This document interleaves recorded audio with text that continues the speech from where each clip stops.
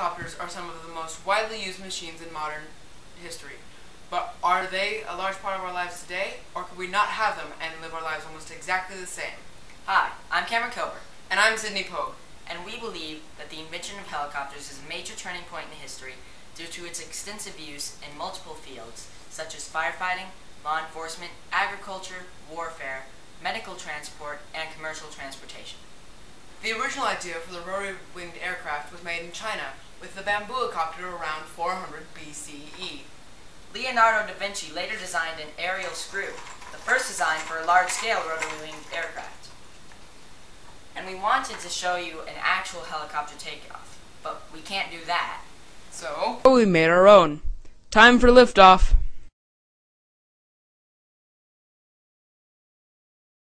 What happened? Jimmy! Go fill the gas tank.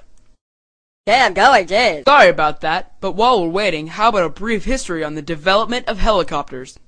Shortly after the Wright brothers' success in achieved sustained flight, people around the world were trying to create their own flying machine. The first patented rotary-winged aircraft was made in Goodland, Kansas by Charles Wilson and William Purvis. Charles Wilson and William Purvis's helicopter design didn't work, and they ended up abandoning the project before the patent was even accepted. This was in 1912. A decade later, two Russian immigrants to the United States, Georges de Beauzat and Ivan Jerome, created the first semi-functional rotary-winged aircraft, or as it was better known, the Flying Octopus, due to its dual quad rotors. Unfortunately, due to large amounts of criticism of the Flying Octopus, mainly due to its instability in air and inability to fly in any directions other than up, down, and forward, the project was abandoned. Fast forward another 13 years to 1935, and two French aviation pioneers, Louis Breguet and René Durand, made the first practical helicopter, the Breguet gyroplane, which used a top-mounted rotor and airplane propeller to achieve stable flight. The Breguet gyroplane also introduced the concept of autorotation, that if a rotary-winged aircraft has a power failure, the air pushing up on the rotors would cause them to rotate, creating the rotary equivalent of a glider and giving the pilot some control over the helicopter's descent.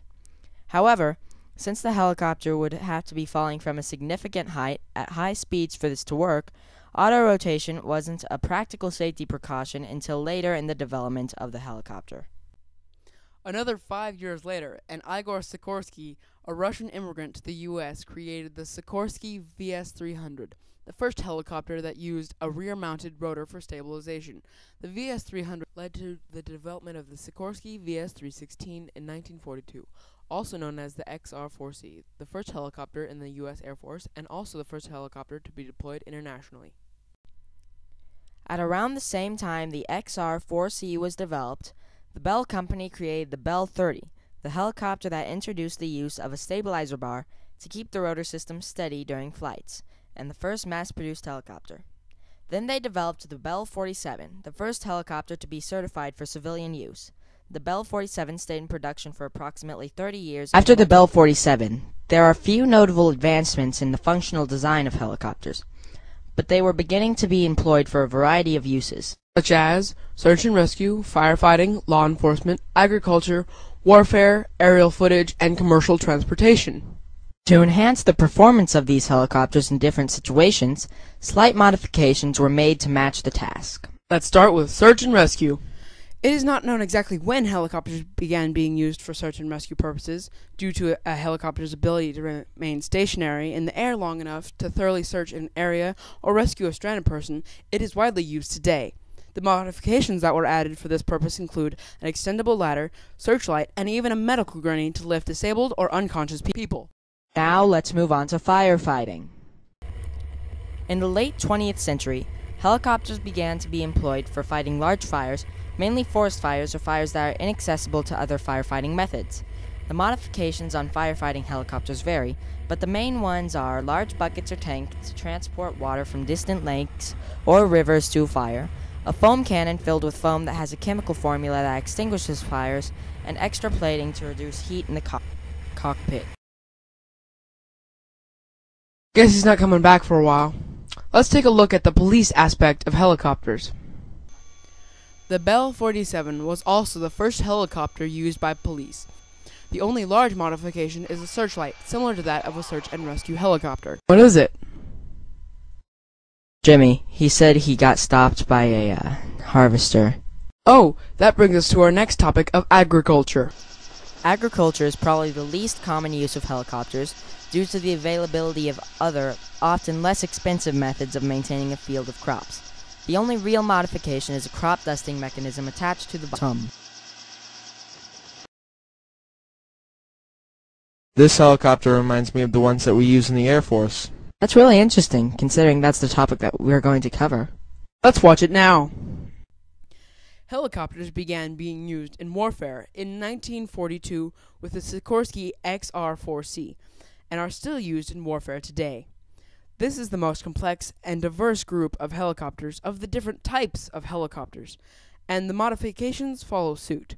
The modifications can include a nose-mounted machine gun, side-mounted missiles, gun mounts in the cockpit, a spotlight for night battles, a ladder to pick up or drop off soldiers during a battle, medical supplies inside the cockpit, and a hook to drop off supplies. Too bad that our friend got called out while we were watching that video. Yeah, but now would be a good time to talk about medical flights. So here's some on air ambulances. It used to be that if you were injured in a place where an ambulance can't get to you, you were completely out of luck. Now, thanks to the helicopter, you can get emergency medical service almost anywhere. Modifications include an enlarged cockpit, medical and emergency surgical supplies, and a secondary power source to power the tools. And it looks like Jimmy is back, just in time. She's all gassed up and ready to go. Hop in.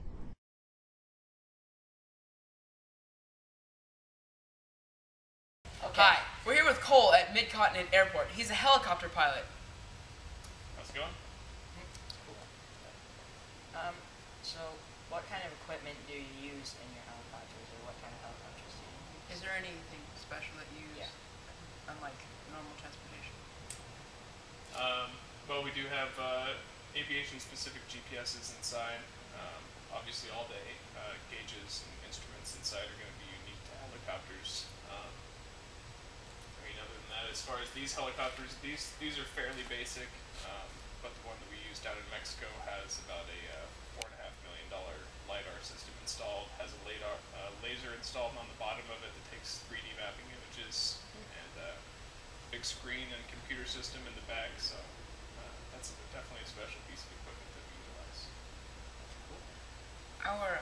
We're doing a project on whether or not we feel life today would be the same without helicopters. How do you feel about that? I would definitely say that helicopters have changed the world for the better since their invention.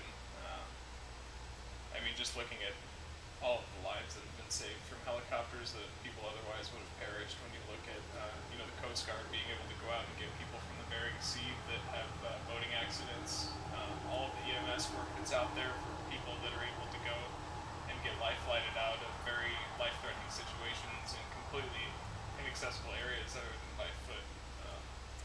So all of that taken into consideration, I would say that just from a life-saving perspective, the helicopter has had a major positive impact on the world since its institution. Other than that, the means of transportation that it allows help a lot, and the other really big thing is with logging, companies that utilize helicopters to their best potential with logging are actually able to avoid clear-cutting situations. They're able to go in and drop people off by foot with all of their equipment in very, very remote areas, and they're able to go in and selectively remove certain trees and actually be able to thin out the forest to a specified degree so that they can help avoid wildland fires and avoid clear cutting. So as you can see, much of our lives wouldn't be the same without helicopters, due to their extensive involvement in warfare, agriculture, law enforcement, medical transport, transportation, and search and rescue. Many would have died if not for these machines